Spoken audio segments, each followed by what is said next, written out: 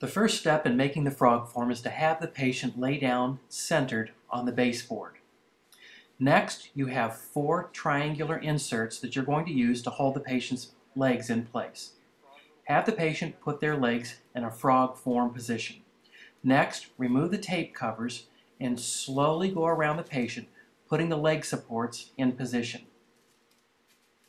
There's a support for the patient's thighs and for the patient's lower legs to hold them in position.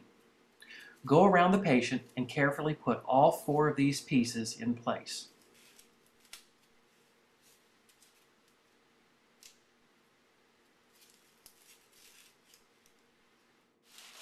Next, open the bag fully, pop air into it, and get ready to place the form inside of the bag.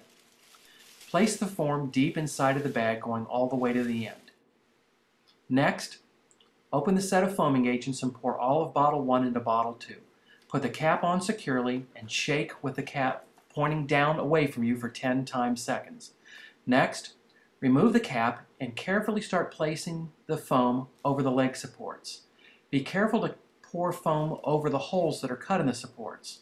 As those holes fill with foam, they'll have the foam up on the patient's legs where you will need the repositioning. Next, place it on the baseboard as shown, where the patient will be sitting on the form.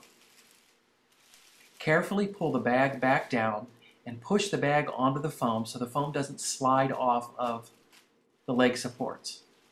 Next, get as much air out of the bag as you can and fold the open end of the bag underneath. Have your patient lay down on top of the bag of foam and have them put their legs back in the frog leg position. Make sure that their legs are resting comfortably on the supports. If there's excess air in the form, carefully pop little pockets of the bag open and remove as much air as possible.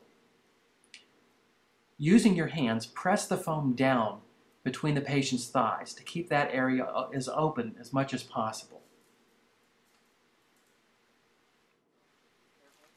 To get your patient out of the form after 15 minutes, have them simply slide up and out of the form.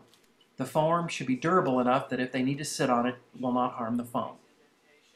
Notice how deep impressions are made for the upper and lower legs of the patient and for the patient's feet. To have them get back into the form, simply have them get onto the table and slide up and into the form.